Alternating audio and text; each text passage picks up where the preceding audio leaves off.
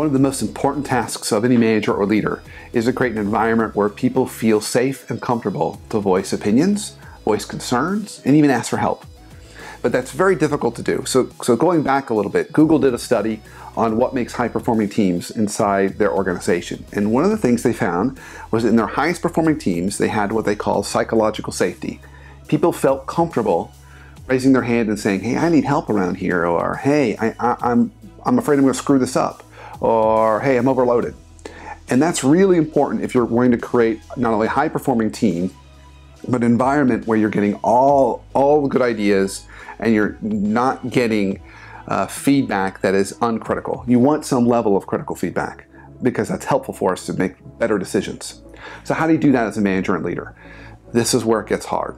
The number one thing you have to do is you have to get comfortable with being vulnerable. That's not easy for managers and leaders. Well, Google told a story of one of their managers that built the highest performing teams consistently was suffering with stage 4 cancer. And he was working on with one of his teams, a new team he'd been assigned. The team was pretty good. And at the 6-month mark, he took him off site and he shared with them about his cancer. And all of a sudden, other team members started sharing what was going on in their lives. And after that offsite, the team's performance shot up because people felt safer and more comfortable to be more real and vulnerable. And that's hard to put yourself out there.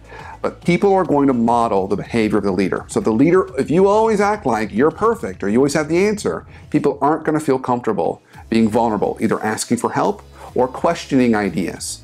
So you've got to be able to model that by saying, hey, I need help, or I could really use your ideas or thoughts, and then honor those.